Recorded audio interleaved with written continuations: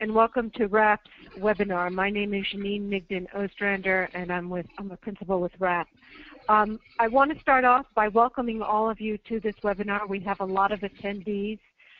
Just so that you know some basic housekeeping issues. First is that we're recording today's session, and we'll send you a link to the recording and the presentation materials. Since we have close to 400 registrants, we're asking you to please keep your phone lines muted during the webinar so as to not have any interference with the presentations, and we thank you for that. If you have questions, please submit them through the questions pane. You should see a question pane on your screen, and we will get those questions and try to get them answered. There will be two presenters today, Jim Lazar and Wilson Gonzalez, and after each presentation, we will ask simply for clarifying questions, which we're asking you, please, if there's something in the presentation you don't understand or was not clear, to ask those questions. More discussion-related questions will come after both presentations. We will hold all those other questions for after the webinar. With that, I would like to start off by thanking Heisen Simons Foundation for funding this project. This project was quite an extensive one for us. We started off by creating a questionnaire in which we interviewed a number of stakeholders and experts across the industry, and they consisted of some commissioners, utilities, consumer advocates, energy service providers, and other industry experts. We interviewed them to get their views and opinions to help inform us for this paper, and the subjects that we covered with them included rate design and policy preferences, net metering, smart meters, distributed generation, rate design, and electric vehicles. So our paper then goes on to incorporate a lot of the comments that we got, which were very helpful and for which we thank the participants.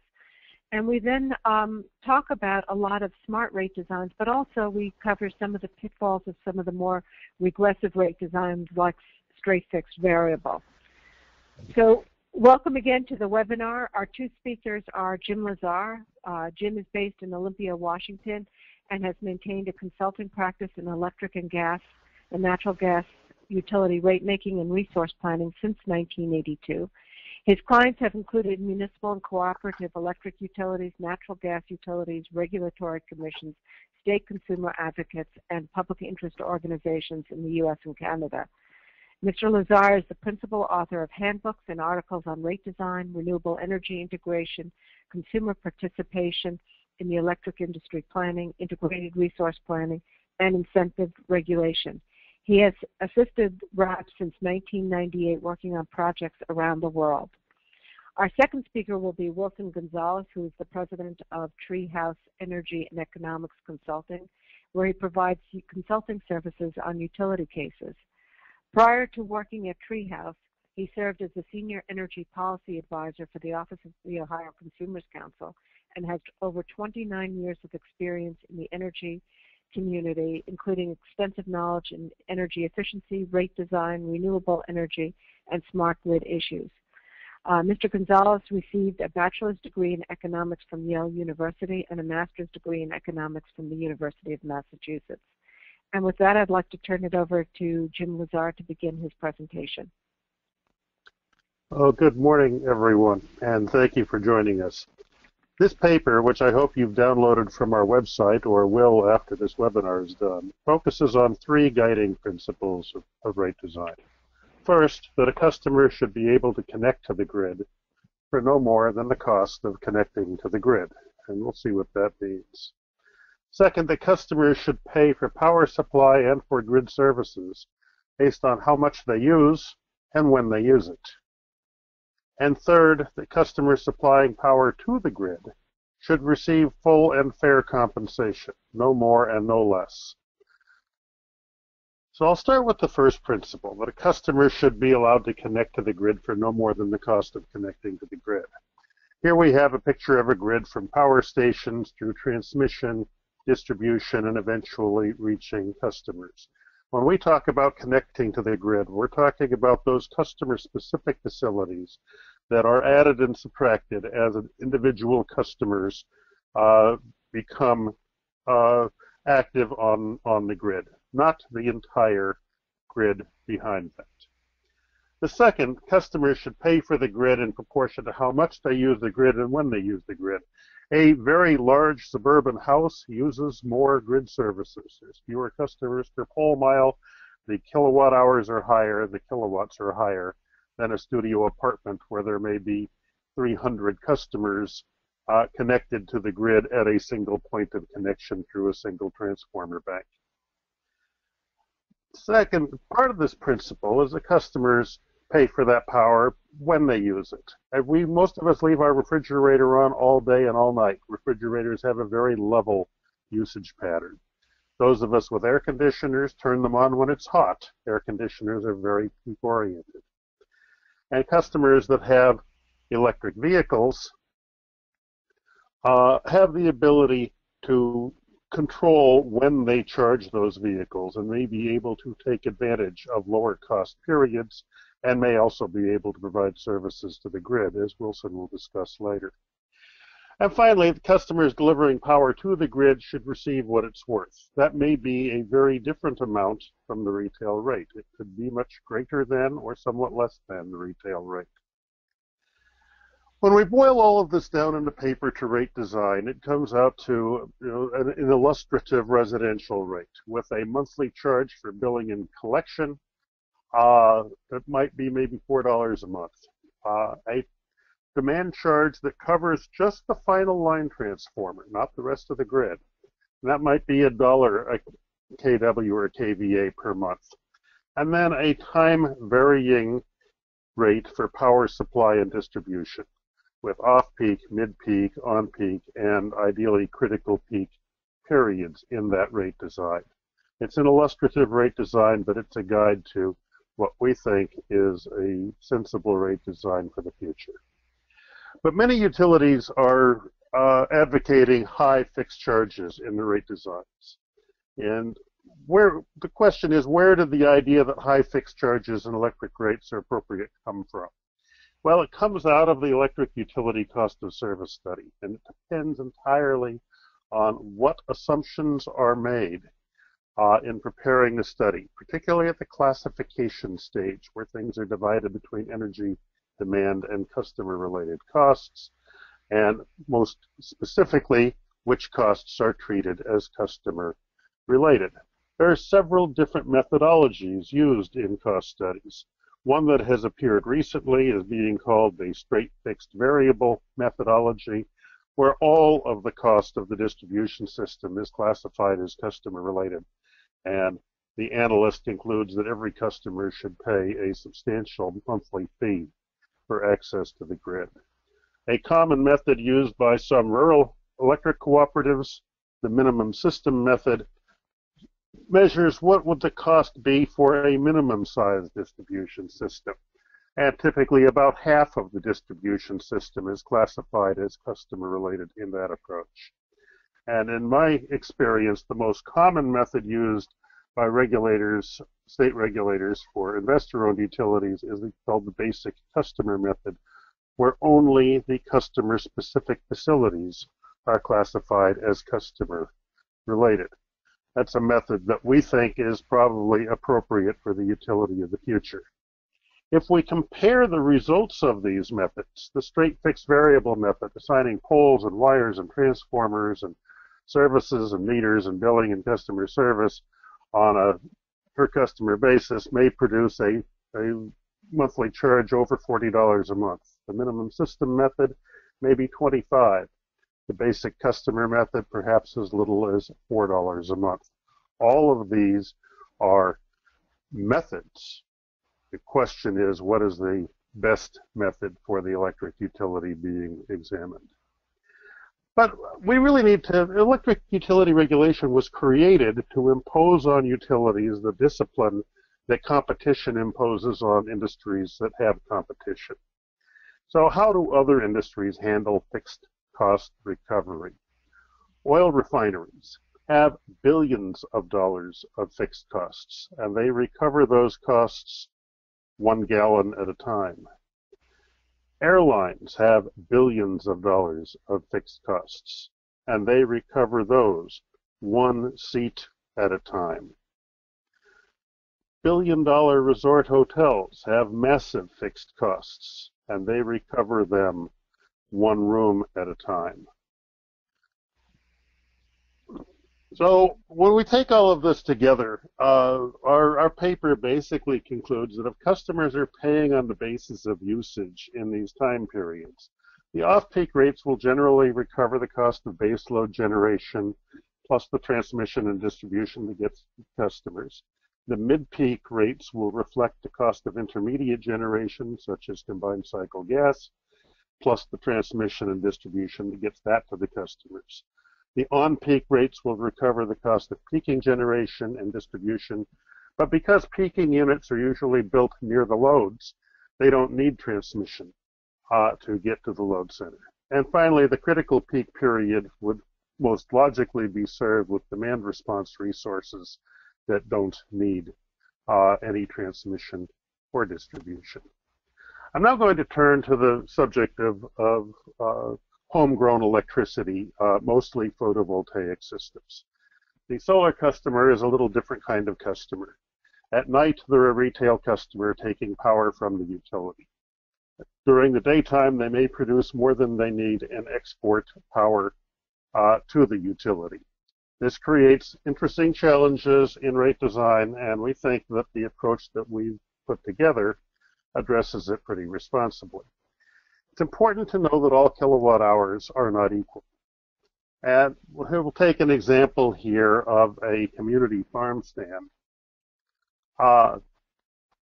that sells local organic tomatoes for $3 a pound and trucked in tomatoes from a distance for $2 a pound. Clearly two different kinds of tomatoes. But they're offering to buy the local organic tomatoes for $2 a pound. So the wholesale price of the superior product, the local organic tomato, it happens to be exactly the same as the retail price of the grid tomato, the trucked-in tomato. Just by happenstance, those prices happen to be the same.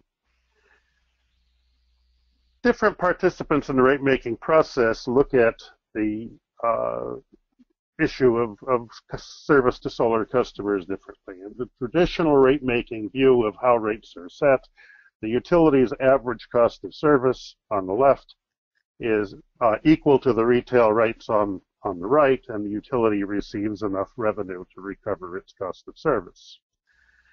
A critical view of net metering that we see from some utilities is that the lost revenues from net metering substantially outweigh the avoided short-run fuel and purchase power costs that result from solar being fed into the grid. And while that's a legitimate short-run perspective, it may not be the best long-run perspective. On the other side of the scale, solar advocates say, wait, this solar resource is not only providing long-run avoided costs for generation and transmission and distribution, but also reduced emissions, avoided fuel cost risk, fuel supply risk, local economic development, avoiding future carbon costs, providing shading benefits that reduce air conditioning loads, and much, much more. A more balanced view, as our paper examines it, is to compare the utility's average cost of service that makes up the rates to the long-run avoided cost that the utility actually experiences: generation, transmission, distribution, those emission costs that are incurred by the utility and avoided a renewable portfolio standard obligation if the utility has one, fuel cost risk and fuel supply risk that are borne by the ratepayer. Now, this shows it as balanced.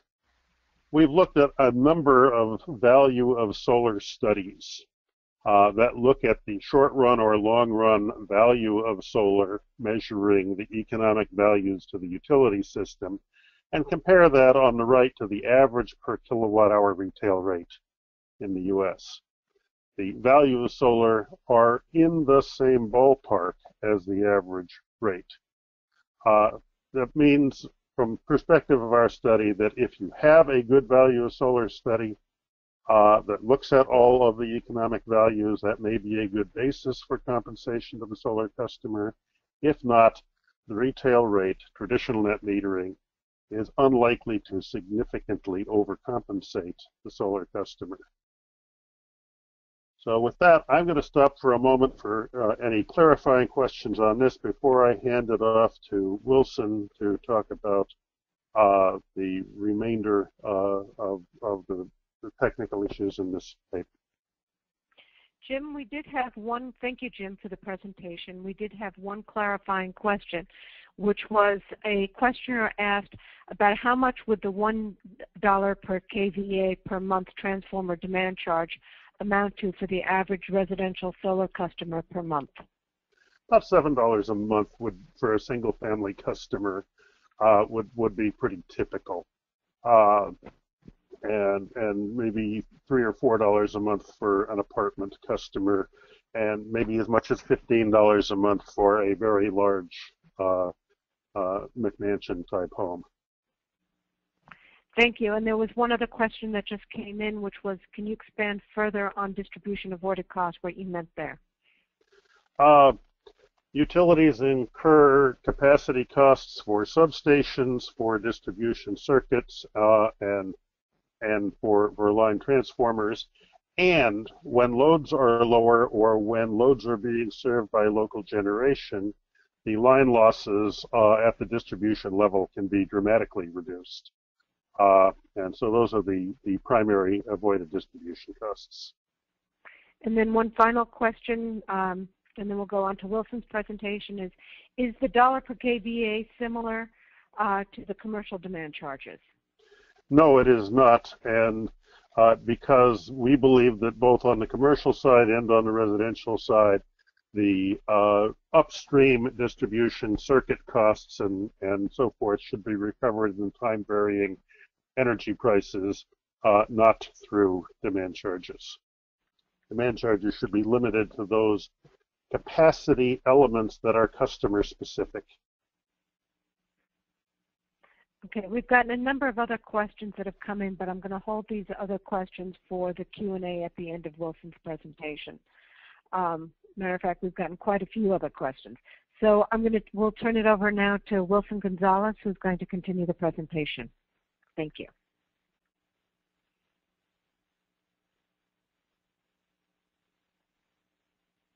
Wilson? Yes. Welcome. At REP, we're excited about the smart technologies that are being developed and deployed in the field. These technologies, when married to smart rate designs through smart meters, have the potential to lower total system costs and customer bills, while increasing system reliability. Rate designs should empower smart technologies such as smart thermostats, energy management systems, water heater controls, ice storage as a substitute for air conditioning, and battery storage like Tesla's new Powerwall introduced this year. We note in the paper that in Germany, 1 in 3 PV installations this year are projected to have battery storage. Next. Next. One technology with great promise is the electric vehicle. It can be a source of on-peak power through vehicle-to-grid applications. Smart charging technologies can charge at night, creating a market for off-peak power. That can help mitigate utility revenue erosion. Also, ancillary services provide a valuable function to the grid that include voltage regulation, power factor control, frequency control, and spinning reserves to match power supply and demand instantaneously. So, what is the path to a smart electric future? No, it's not a brain, a heart, and courage, although we will need all three of these elements. If the great Wizard of Oz were alive today, for the younger audience, I don't mean Dr. Oz. If the great Wizard of Oz were alive today, he would grant us, number 1, cost-effective deployment of smart meter and smart grid. Number 2, smart rates. And finally, enabling technology. Next. First, smart meters will enable detailed data acquisition and control and communications capability. Smart meters are projected to reach 91% saturation by 2022. However, meter data management systems are critical.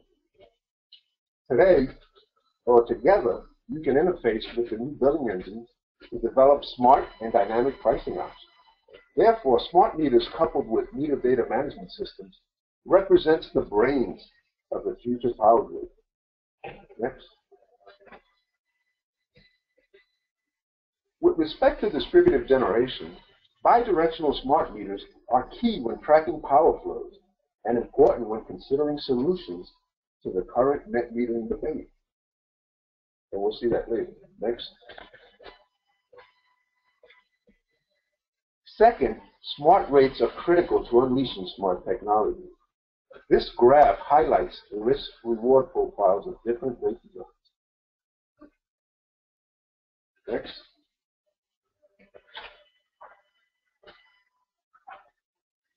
This table summarizes the different rates that appeared in the prior graph, ranging from a single average rate to a real-time pricing rate. Next.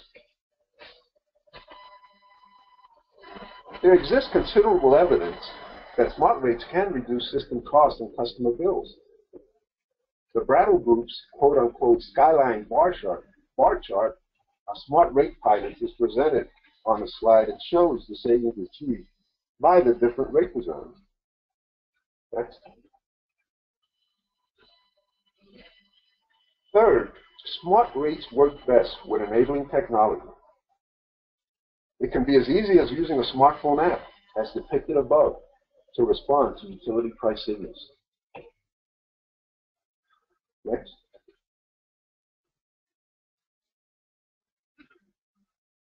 I ask for your patience and indulgence concerning the next two slides that highlight the importance of enabling control technologies, such as automated controls, as quoted in a recent DOE report.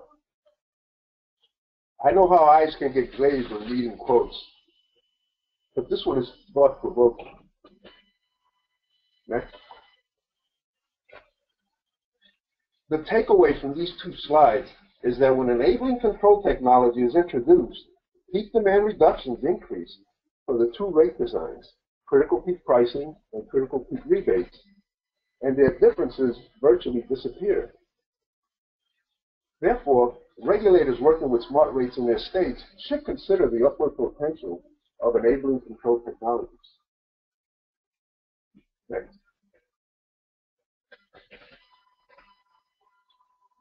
RAT received a pre-conference question concerning consumer protection. As a former consumer advocate, I would be remiss if I did not address the subject of consumer protections. This and the next slide highlight several protections like shadow billing and first-year hold harmless provisions that should be considered by regulators when rolling out smart rates. Next. These consumer protections represent the heart in smart rate design and should provide a soft landing for consumers. Next. Changing the subject, regulators should consider implementing integrated distribution grid planning, which is analogous to integrated resource planning, IRP, on the distribution system. Strategically located distributed generation, demand response, and energy efficiency can be more cheaply deployed than some utility distribution system upgrades, such as reconductoring or getting new or upgraded substations. And this planning process is being pioneered in California and New York. Next.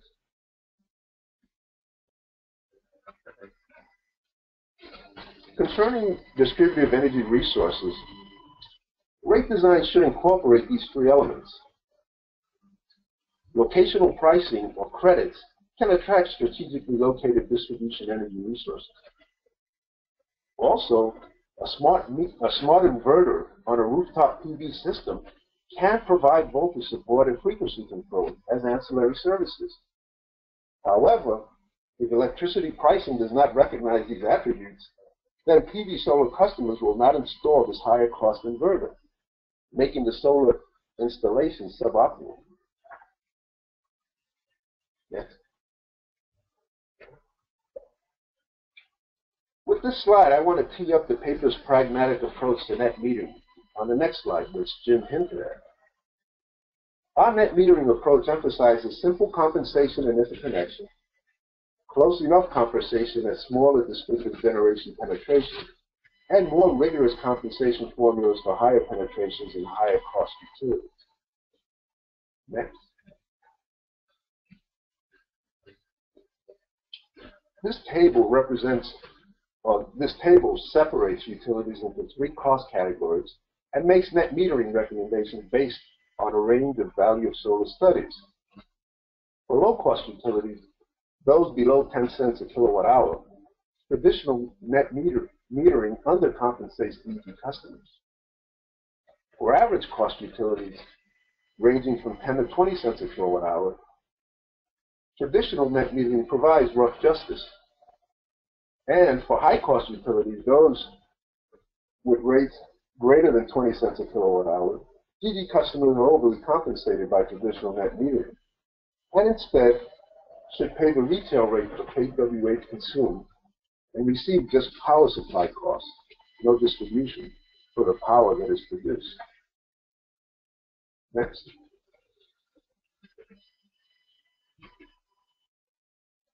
I wanted to state that PV customers are for the most part being unfairly characterized as being subsidized by other customers. This is especially true given the dynamic nature of cost allocations amongst customers and customer classes. Also, remember the full scope of PV benefits highlighted earlier in Jim's presentation. Next. For utilities present in the audience, this slide addresses a topic that is near and dear to utility financial officers: the handling of utility revenue deficiency through the distributed energy resources, such as distributed generation, energy efficiency, and demand response. The paper presents three options. One, revenue decoupling mechanisms that are being used in about half the state and address sales variations. Number two, performance-based rate making, or what's called incentive regulation, where a regulator sets targets, be it for energy efficiency, cost reduction, reliability, customer satisfaction, etc., and the utility gets rewarded for meeting set targets. Finally, a regulator can entertain rate of return adjustments to compensate the utility for additional risk. Next.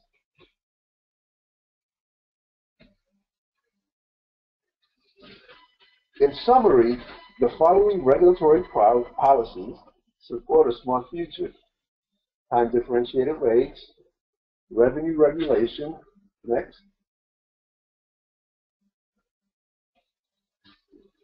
Other complementary policies are upgrading state building codes to federal appliance standards in the areas of automated controls, as well as creating a market for smart inverters.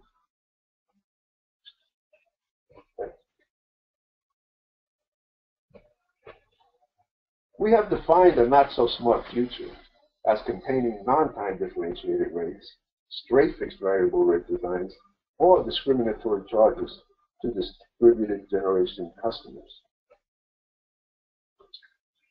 In closing, what the paper has outlined is achievable. The path to the smart future, however, will require courage on the part of all utility stakeholders. With this, I conclude my presentation. Thank you. Thank you, Wilson. We have a clarifying question, which is, could you explain what shadow billing is? Okay. Shadow billing is when a customer gets a bill, or one form of shadow billing is that when a customer gets a bill and they're on a smart rate, they see the bill calculated in a simple manner that shows what their bill is using the smart rate, the rate they're on. But it also shows the bill cost if they had been on their original rate or their default rate or whatever rate they were on before. So the customer gets to compare and gets to experiment with modifying his loads in some cases and educating themselves so that they can see how their actions impact their bill. So it's a very important educational tool to get customers to understand more closely the rate designs that they're under. Thank you. And I'll add to that in some circumstances, folks advocate that you show both bills, the standard rate plus the smart rate, and that the customer for the first year get the lower of the two rates, and that gives them the opportunity to get on the program and then also compare their rates and determine whether the smart rate would be beneficial to them. I'm going to move to another question that goes to Jim. Why do fixed sunk costs need to be recovered with fixed demand charges? If customers' peak does not match the grid peak, why pay $1 per kW charge? Well, I'm going to answer that in two parts. We don't think that fixed costs should be reflected in fixed charges. That's not how they're reflected in the examples I used of the oil industry or the airline industry or the hotel industry. The reason that enterprises exist is to make investments and to recover those costs by selling the product that they produce.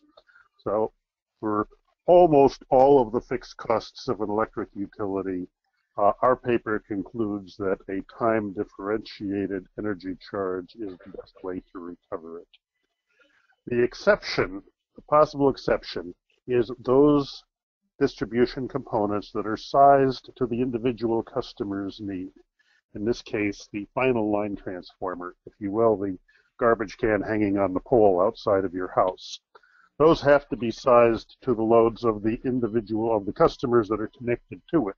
It may be one customer in a rural area. It may be half a dozen customers in a suburban area. In an apartment context, it could be more than 100 customers. But those have to be sized to the very localized peak.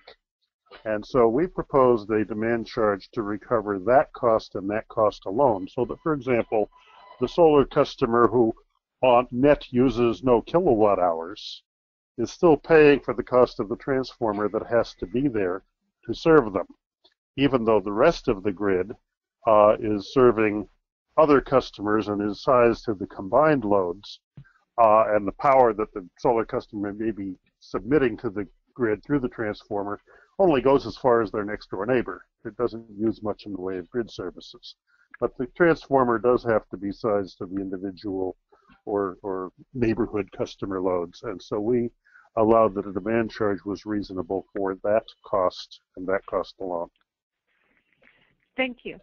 Another question, which it's somewhat of a clarifying question, is are you advocating a rate design with demand charges for residential customers?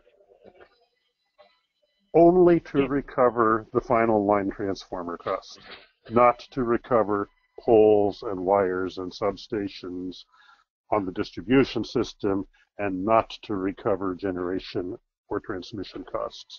All of those costs would be reflected only in the time differentiated energy charges. Okay, thank you. How should we balance the need for low rates with the need for investments to accommodate growing renewables and distributed generation? Wilson?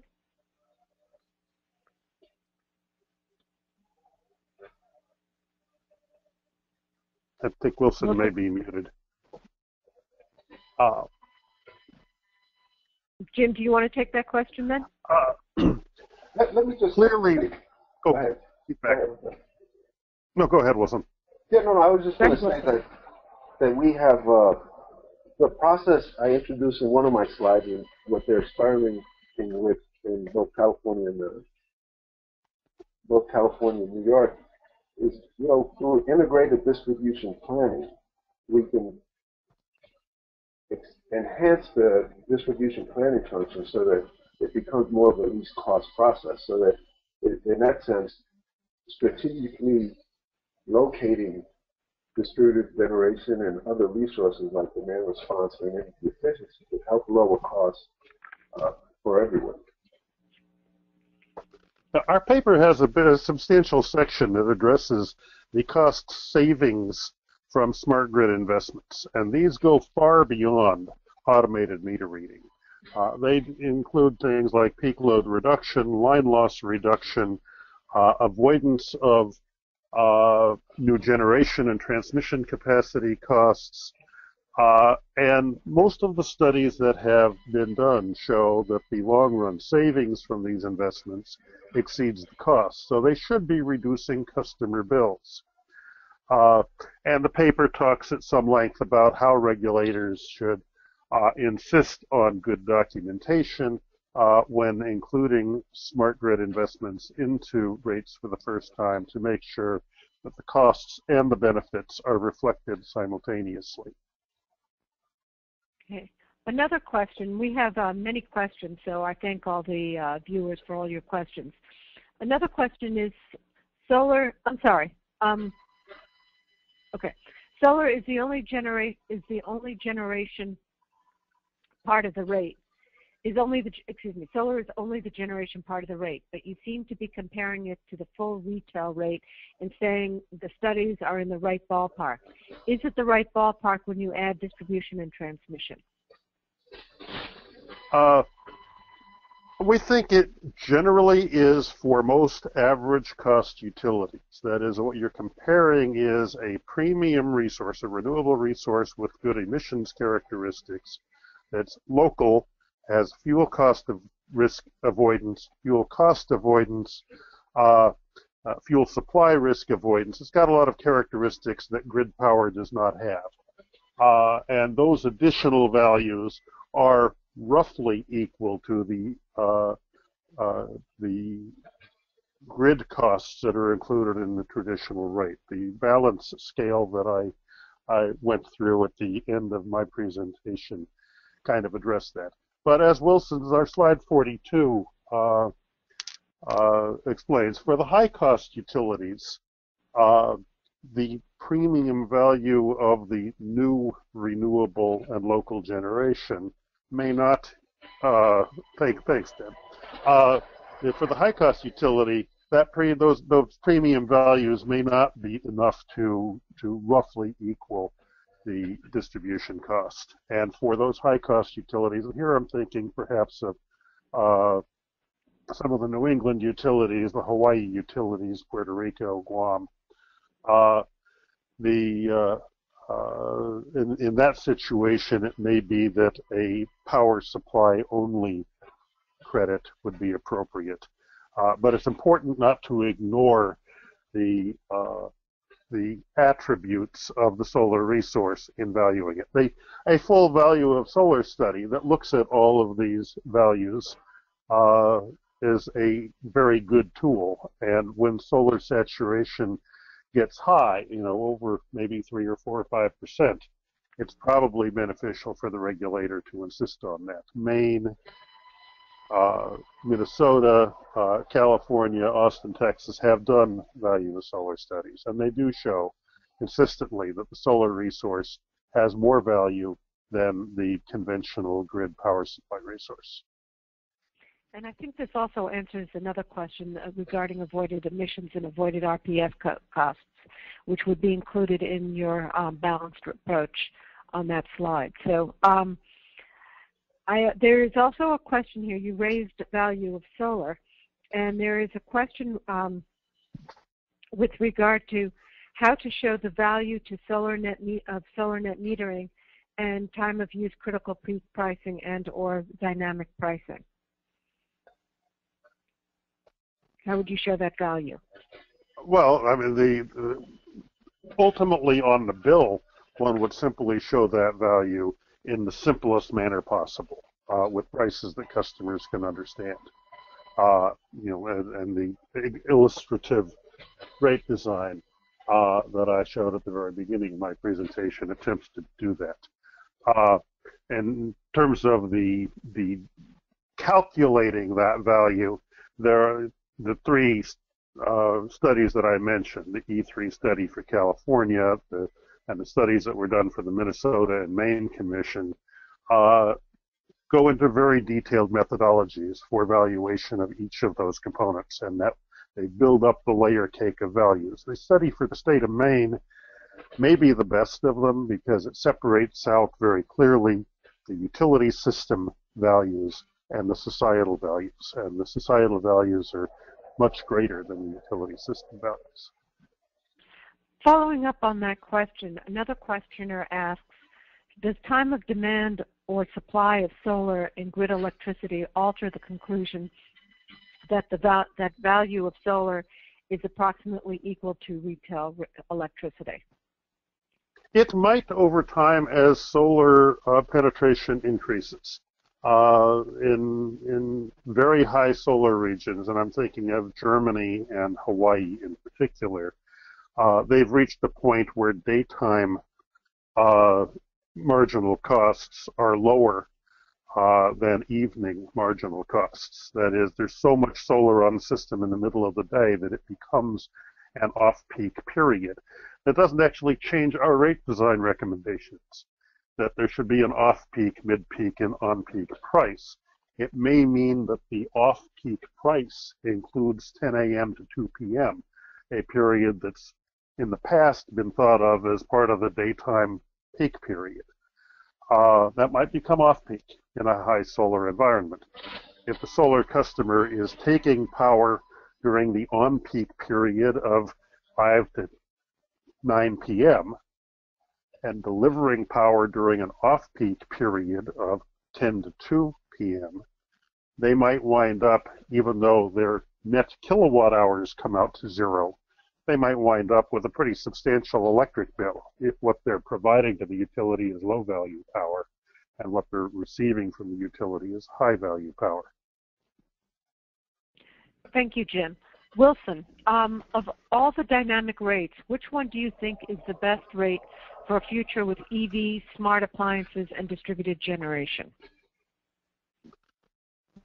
Well, I would say I have a preference for a combination of a time of use rate with a critical peak pricing rate. And I think that's the rate that Jim demonstrated in one of his slides, because I think it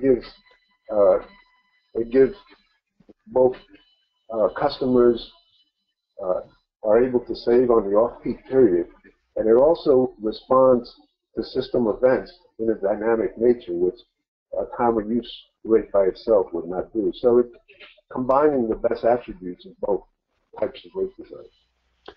Yeah, Deb, if you can go to slide 33, I think that's the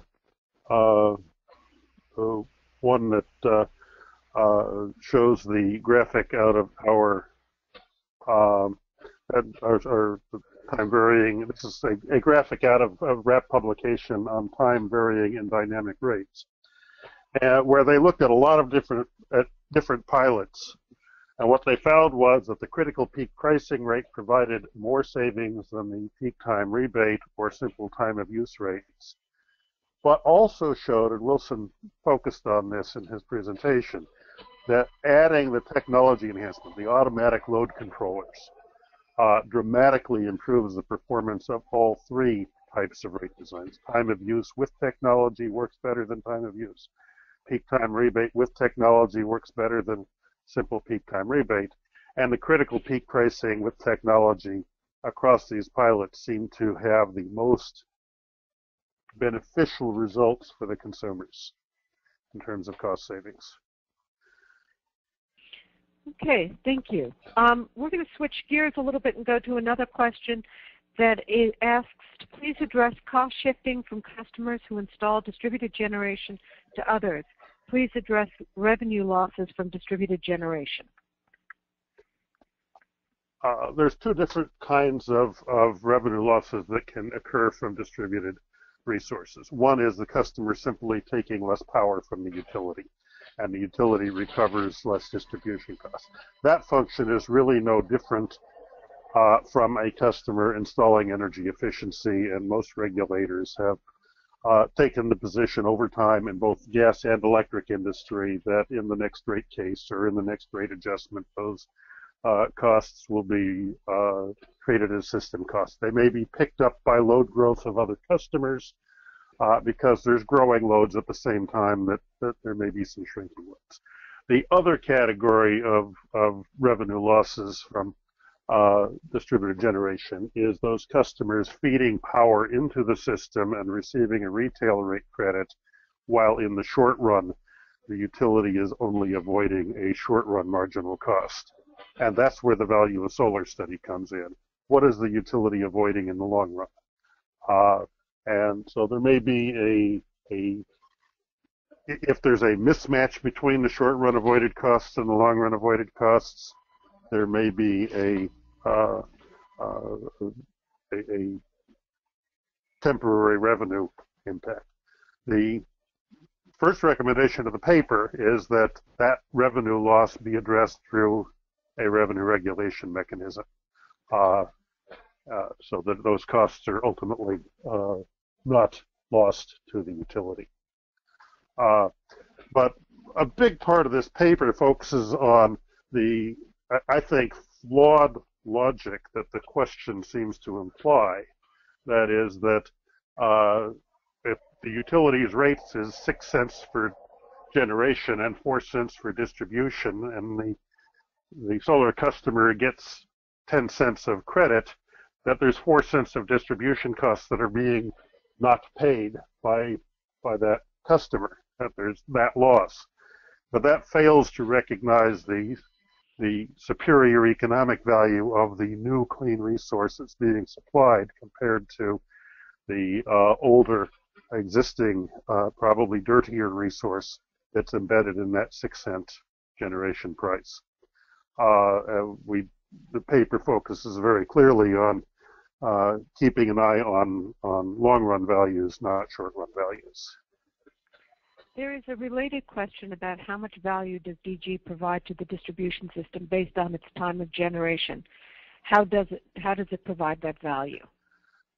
Well, it varies. For example, there are winter systems that are winter peaking systems that have their peak loads at 7 a.m. in January. And a solar system is not going to provide any distribution system benefit to that peaking requirement on the distribution system. For most utilities in the U.S. with summer peaking, the studies so far show that there are significant peak load reductions, significant line loss reductions, and substantial capacity savings on the distribution system from solar. However, in places like Hawaii and in Germany, where the solar systems are so prevalent, with over 20% of single-family homes in Hawaii now having solar systems, there are circuits where that are maybe running backwards in the middle of the day. At saturation levels reaching into the double digits, those capacity benefits can become very different. And one of the reasons the paper says that when your saturation gets high, you need a fairly disciplined value of solar study to value the resource. Okay, thank you.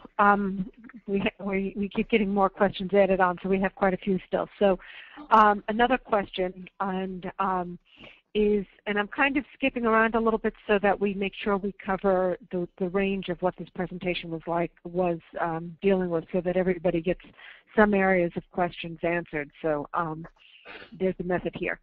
So the next question is, please describe the investment approach a utility should use to modernize while revenues are declining. Mrs. Wilson, I would say a very cautious approach to investment. And I think, the market will probably tell them that anyway. That's why one of the recommendations we make in the paper is, for grid services, you should have an analogous process to integrated resource planning, so that you make sure the investments you make are the least cost, probably modular in size, and to see how the future of the system is going to go forward. So I think that would be the message of the paper in terms of investments. just expand the process for determining what investments are made on the grid. You know, traditionally, distribution planning was basically, you know, an engineering exercise is looking at the different components. You know, the lines, the transformers, you know, and so on. And other options were not considered. And I think there's been some, you know, examples where, you know, demand response has been used, or energy efficiency has been used to help postpone or completely defer distribution upgrades. Yeah, Wilson makes a very important point, which is if there's a peak load requirement that only extends for a few hours a year, clearly a demand response resource is going to be the economical resource, and that doesn't involve any substantial investment by the utility. If the expected capacity requirement extends over hundreds or thousands of hours, then the comparison between attracting a distributed resource into that node of the service territory or upgrading the capacity of the distribution may be the attractive option. With respect to installing smart meters and meter data management systems, there's very few dumb meters being produced or sold today because the incremental costs are very small. So as meters are being replaced, they should be replaced with smart meters. Even if they're not going to be used, even if the capabilities of those meters aren't going to be used for 3 or 5 years into the future, because you don't want to install new dumb meters. But you may not want to do a blanket installation of smart meters and replace perfectly good electromechanical meters until you're ready to move ahead with a meter data management system and advanced billing engine and smart pricing. Thank you, Jim. We're going to take. Oh, go ahead, Wilson. No, I just wanted to add that, you know, the implication in the question is that if you make these large investments and customers abandon the grid because of certain rate designs or whatever, you know, regulators are going to be faced with a bigger stranded cost issue. So that's what we're trying to mitigate and balance. Okay, we have time for one more question, and then we're going to do the wrap-up. But I'd like to let folks know that because there's so many other questions, we will stay on the line for another half hour after this call officially terminates. So for people who have more time and would like to stay on or haven't had their questions answered, please do feel free to stay on. So I'm going to do one more question, then we're going to switch to Jim for the wrap-up. And the question is, utilities are increasingly seeing a need for adding flexible generation capability as a result of increased intermittent generation from PV. Shouldn't the PV customer pay his share of the service? A zero-bill PV customer wouldn't contribute to that. Who would like to take that? Janine, Jim is having to dial back into the session. He'll be with us shortly. So Wilson, could you possibly handle that question? Yeah, can you repeat the question briefly? Hello? Yes. Yeah, can you repeat the question briefly? Oh, I'm sorry. Utilities are increasingly seeing a need for adding flexible generation capability as a result of increased intermittent generation from PV. Shouldn't the PV customer pay his share of this service? A zero-bill PV customer wouldn't contribute to that.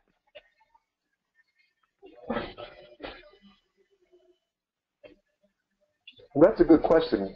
I mean, first we would have to see what the new equipment costs. For example, more flexible gas turbines or combined cycle gas units that can respond to load, and see what exactly the increased cost is. The one thing is I know that in terms of variable resources, there is a system integration charge, which, you know, had run in the past from anywhere from 0.3 cents to 0.7 or 8 cents per kilowatt hour that gets added to to the cost to accommodate perhaps variable generation. However, you know, there are other costs and there are other benefits that the generation, for example, a wind resources, you know, is a good energy resources when it's running, and it backs down dirtier power plants, and it sometimes can have even a negative cost. So I think the way the system works, where there's a lot of averaging and there's a lot of combinations that are put together, I think that the treatment has been that it washes out at the end. And obviously it depends on the amount of the renewable resources that is being developed and implemented. And I would also add to that RAP has done a publication, Teaching the Duck to Fly, which talks about intermittent resources, demand response, and a whole bunch of other tools that are available to address the intermittency problem in a very cost-effective manner. And that paper was also authored by Jim Lazar, who is back online and can give us the concluding remarks. Jim?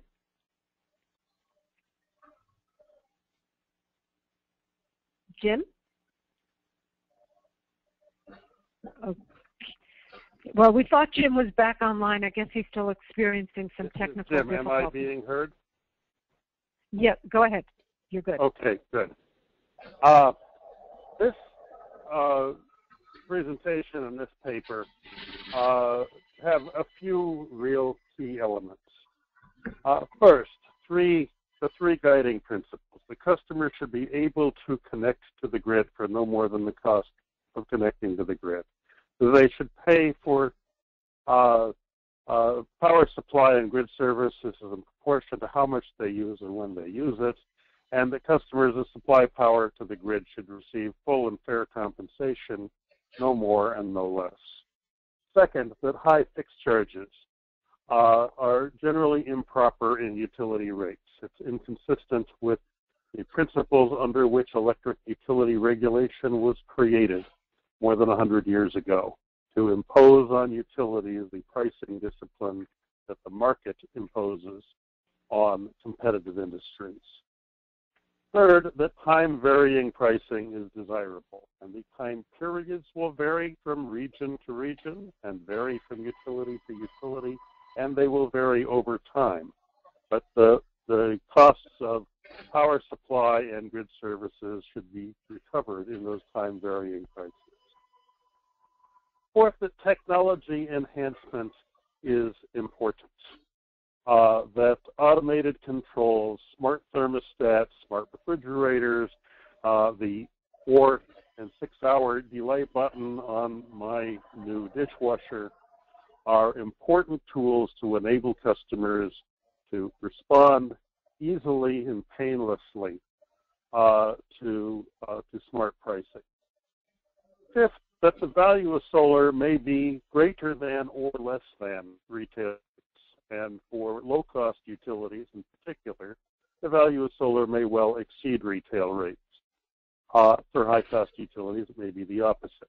But the value of solar needs to be computed, looking at the value of a new resource, a clean resource, a resource that's delivered at the distribution level and that avoids emission costs and fuel cost risk and fuel supply risks. Sixth, that distributed generation customers can provide grid services. Electric vehicles can be charged intermittently. Solar systems can be installed with smart inverters that can provide ancillary services to the utility. And pricing needs to take those potentials into account. And finally, that consumer protections are very important. Things like shadow billing, good consumer education, helping customers select the right rate schedule if there are optional rate schedules are all very important elements of the transition from our past rate design practices to the rate designs that will help us with a brighter future. Thank you. Thank you, Jim. And for anyone who wants to stay on the line, we will stay on for an additional 30 minutes. or until we run out of questions if that comes earlier. So I'm going to proceed now with another question. And for those that have to get off the line, I want to thank you very much for having attended our webinar, and stay tuned and keep posted for future RAP webinars, for which there will be many. Thank you. Okay, another question that we got was, are there today already examples of time of use tariffs for residential customers? Are metering costs not higher than benefits? Yeah, this question, I would answer this question yes. And, you know, get their time of use tariffs. Usually they're optional, and usually they start as pilot programs. But with the deployment of smart grid and smart grid technology, smart meters, some utilities have been very successful at examples of time, you know, of having successful time of use programs. So the paper does give a number of utilities programs and results for people to consider. The issue of whether metering cost is higher than benefits, I would say traditionally that was the issue that kept at least residential customers from having time of use or cost-effective time of use available to them, because the metering costs were very high. And technically, if you have a deployment of smart meters, you get the volume pricing discounts. And like Jim said earlier, the pricing for digital meters has come down significantly. So while that may have been the case in the past, I think in the smart future and in the current state of affairs we're in today, I don't think that's the case anymore. Thank you, There are a number of utilities that have been rolling out default time of use pricing, and quite a few of them are doing so without a rate increase. That is, they've managed to replace their existing meters and implement a meter data management system without a net cost increase. Now, some of that may be that those were utilities that got stimulus program grants that paid for a substantial part of the cost. But the costs have continued to come down, and the industry experience with getting these systems up and running has now been addressed by those pioneer utilities. And I think we will see pretty low incremental costs of these systems. And then, but the key is for the regulators to insist that the utilities pursue the cost savings that can come with these. That is, demand response programs that allow customers to save substantially when they help the utility avoid extreme peaks. Using the smart grid systems to reduce to phase balancing and other forms of line loss reduction that will reduce costs. If the utility simply uses that smart meter and meter data management system to send bills, we're not going to achieve the cost savings that will help hold customer bills down. Thank you, Jim. Next question. Are new tools required to ensure that utility investments in T&D are prudently incurred when better alternatives exist? Yeah, I would say somewhat new tools, but really a new process, and that's what we were trying to get at in the paper when we talked a little bit about integrated distribution planning, and I would extend that to transmission planning process. I know for example, even in the transmission, where you have regional transmission organizations, there's been a push by stakeholders to incorporate non-traditional transmission investments into the planning process. So, for example, you know, how does energy efficiency or demand response resources, especially those that are strategically located, help avoid, you know, a very costly interstate transmission line. So those are the types of processes that we're trying to incorporate, and each of the processes in turn will have and develop tools to do the comparison, you know, on a level playing field basis. Thank you, Wilson. Next question is, what percentage of utilities use the basic customer method, lowest customer charge method, to design the fixed customer charge? Why is this method the best method for the future customer charges? Jim? I haven't seen research on this. A survey that the National Regulatory Research Institute did many years ago showed something like 31, 32 states regulators were requiring the use of the basic customer method.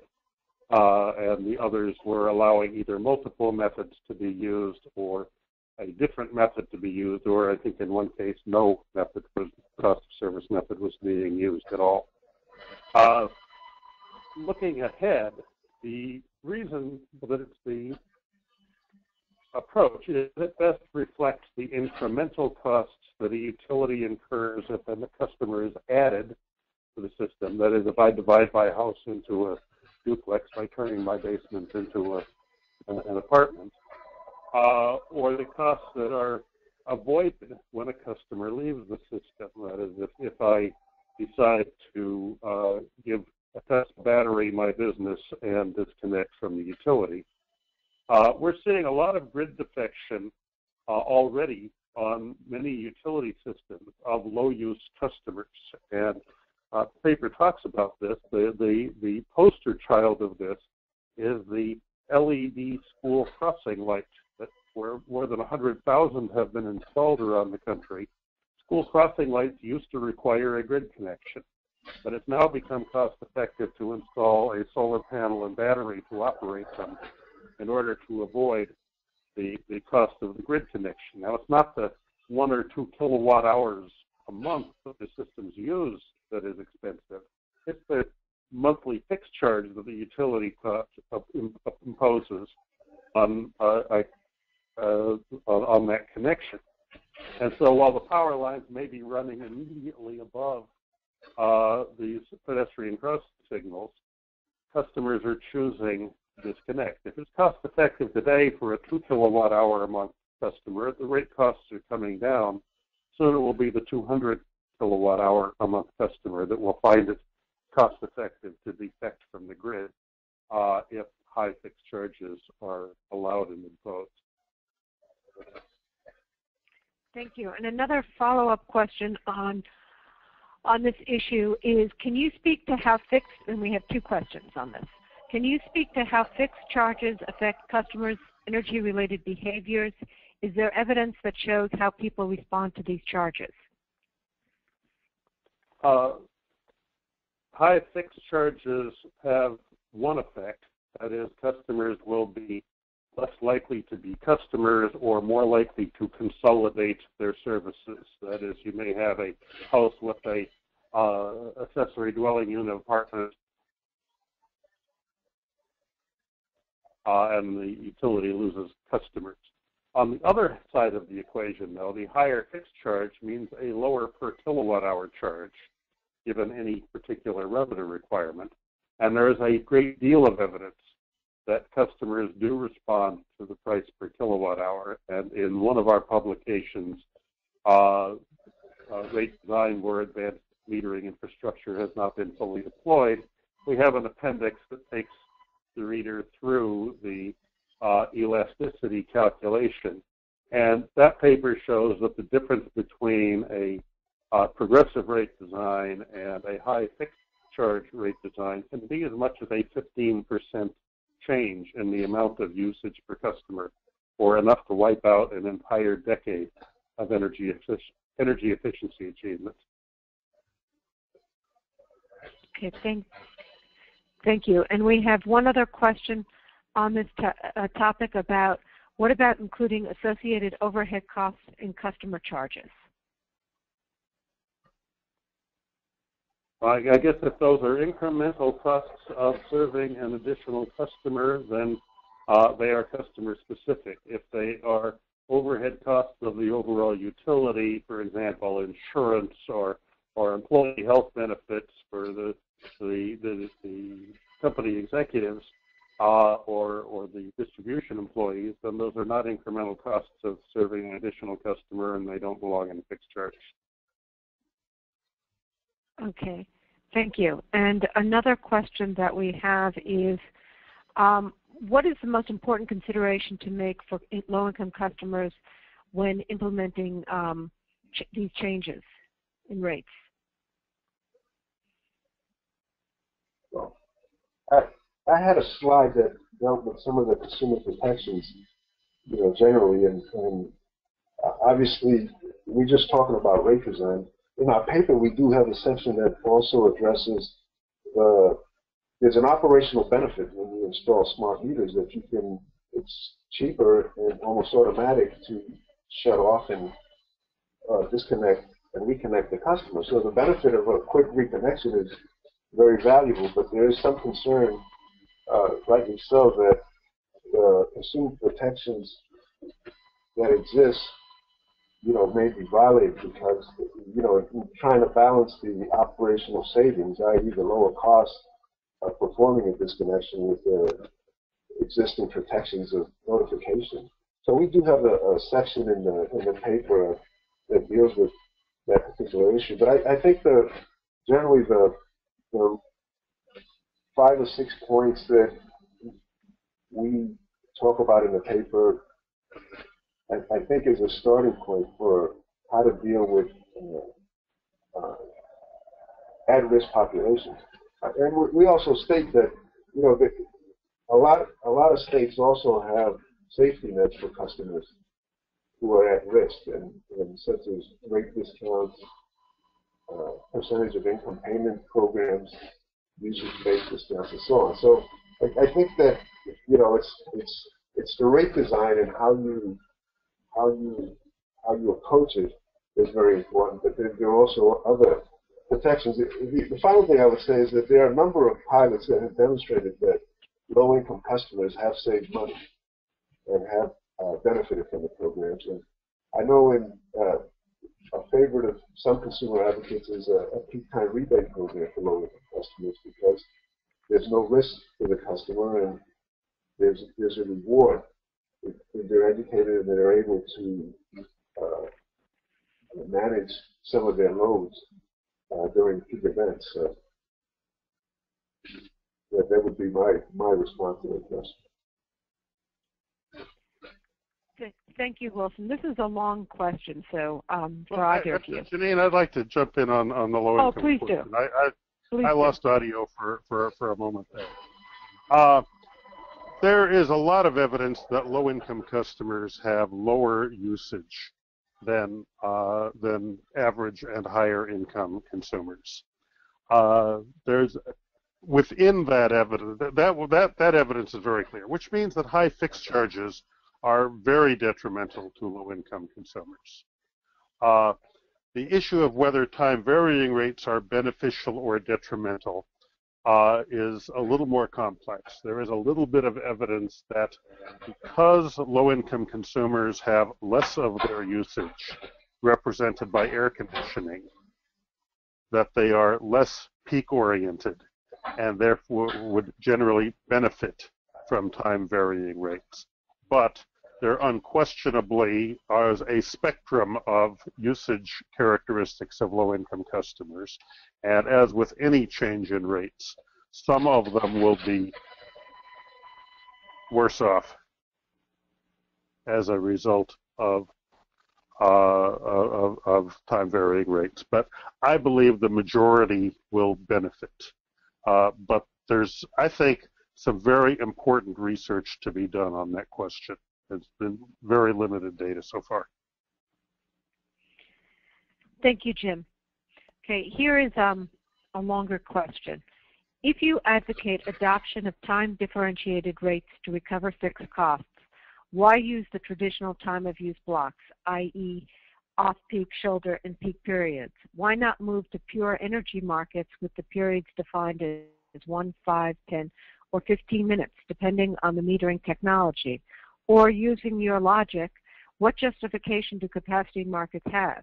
It seems that the Alberta and ERCOT markets are way ahead of other regions, right? I'll give a very simple response to a complex question. Customer understanding. I think that customers, we've learned that customers can understand and constructively respond to a 3-period rate with a critical peak pricing element. There have been dozens of pilot programs in that regard. There is very, very limited experience with true dynamic pricing for residential customers.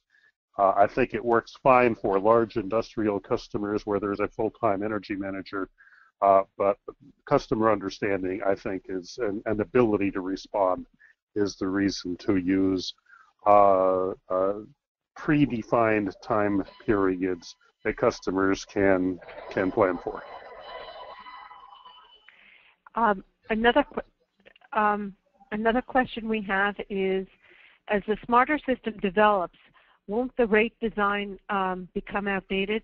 How should rate design be incorporated into integrated resource planning?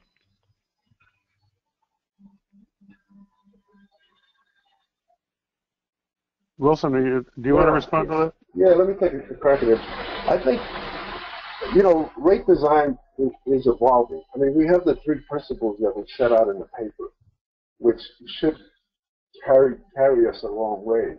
But, rate design is different. And the example that Jim talked about in terms of systems whose load shape has completely changed, over a very short period of time. And the rate design should be flexible, at least the principles are definitely flexible enough, and the rate design based on a time of use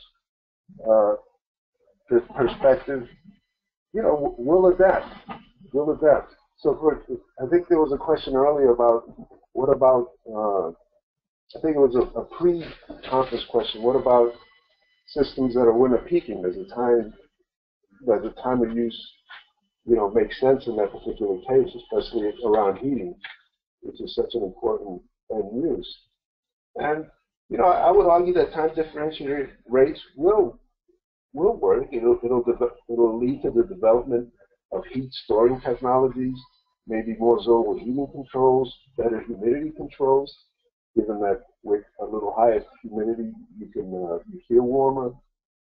You could start incorporating passive solar techniques from the 70s into this types of facilities, and people can start looking at dual fuel capability if the price discounts are sufficient to warrant that investment. So I would say that I think the principles and the basic premise of charging what the rates cost over time is a pretty strong principle. In terms of integrating it with integrated resource planning, some systems already have. Prior to the decrease in costs in smart metering and smart grid in general, it really wasn't integrated into the heyday of integrated resource planning, in the 80s and 90s and so on. But as more of these systems get deployed, and especially deployed over wide regions,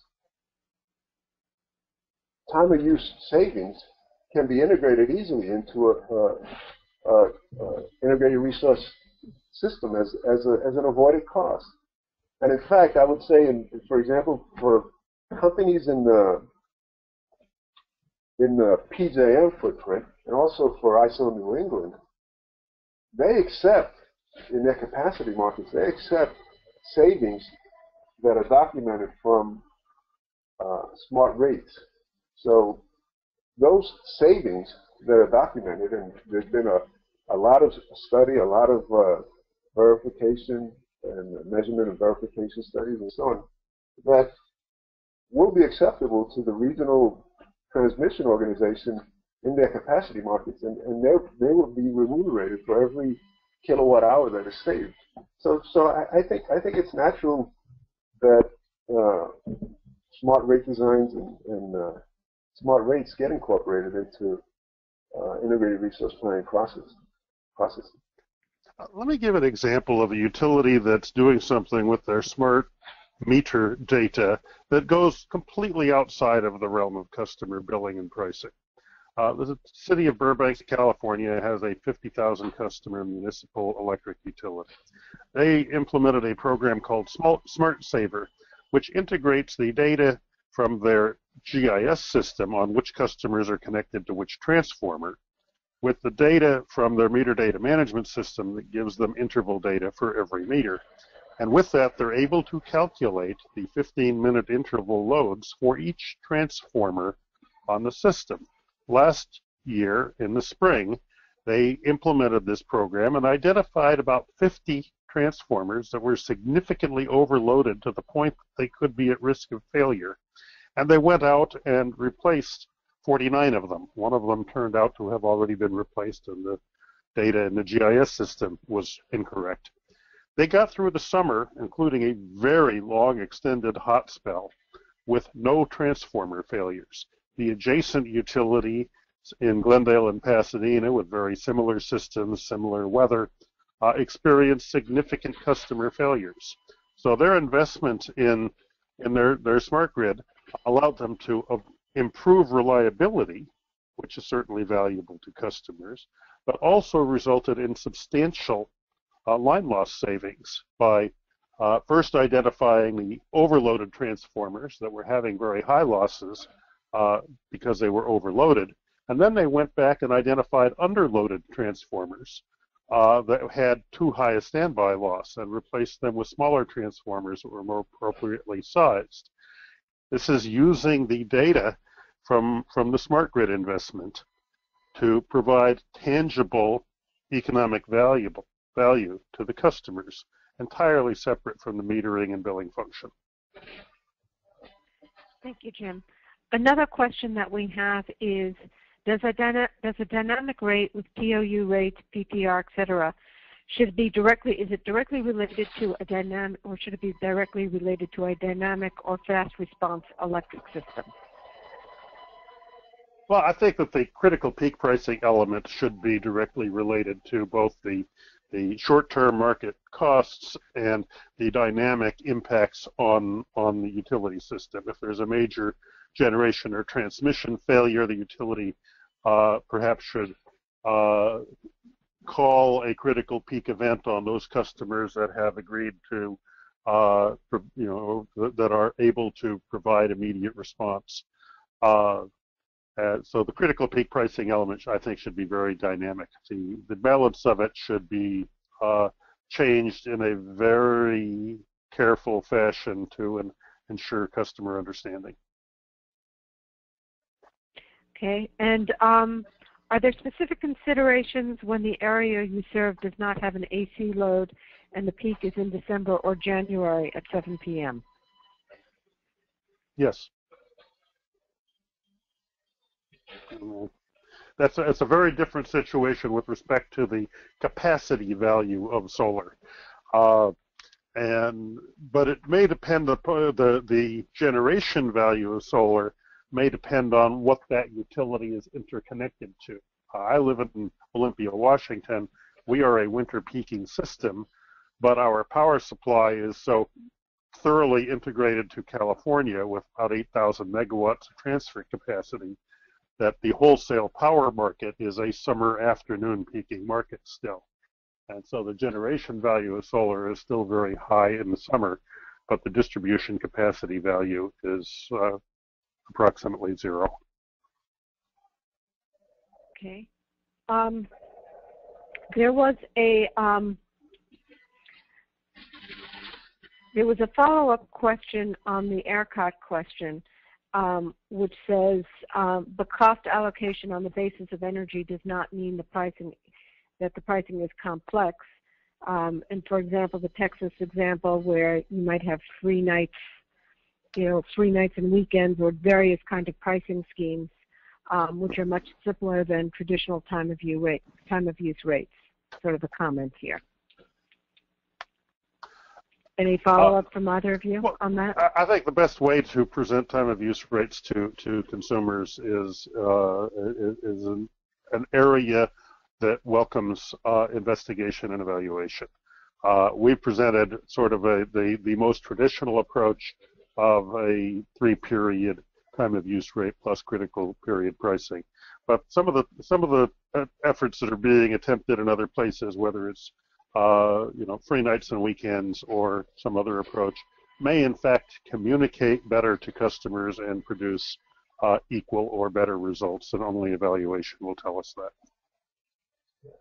I wanted to add too that if in the paper that one of the appendices, I believe it's Appendix C, looks at deregulated states, and it looks at states that have retail competition, such as Texas. So I think we tried to take a look at that and see how rate designs and how customer choice states can benefit from smart meters and smart rates. But just wanted to add that point. Okay, we have time for maybe two more questions. So one question is, isn't the trend to radically increase fixed price and drop variable cost per kWh more simply speaking to a strategy to hold on to an increased sales? I think the main thing that's driving it is a desire to stabilize revenues, and the paper describes other ways to stabilize revenues that can have the same benefit for utilities and their investors. But clearly, there's a great deal of methodology being ascribed to this. The language that fixed costs should be reflected in fixed charges sounds logical. It happens to have essentially no equivalent in the competitive world, where fixed costs of every kind of establishment are recovered in unit prices. When we go to Home Depot, we connect to a worldwide hardware grid, and we pay for each item at the register. When we go to the supermarket, we connect to a worldwide food grid, and we pay for each item at the register. And all of the costs of the hardware and the food grid are built into those prices. But I think the real focus is on stabilizing revenues in a situation where sales may be declining, and revenue regulation or decoupling is another way of accomplishing that same goal. The paper talks about that, and REP has a number of publications that are referenced in the paper on that subject. Okay, one final question. If distributed generation does not alter the customer's peak, then there is no difference in what they pay on kVA charges? In the rate design that we have proposed, the line transformer charge, that $1 per kVA, would not be affected if the customer's distributed generation does not change that customer's maximum load either direction on the system. Okay. Actually, we have time for one other question, and that question is, please comment on how fixed charges contribute or not to rate designs which incent transition to a grid capable of responding, presumably to price signals. The main effect of fixed charges is to suppress the per kilowatt hour charge, which will have the effect of increasing customer usage, causing customers to be less likely to invest in efficiency, less likely to turn off the lights when they leave the room, less likely to control the thermostat, particularly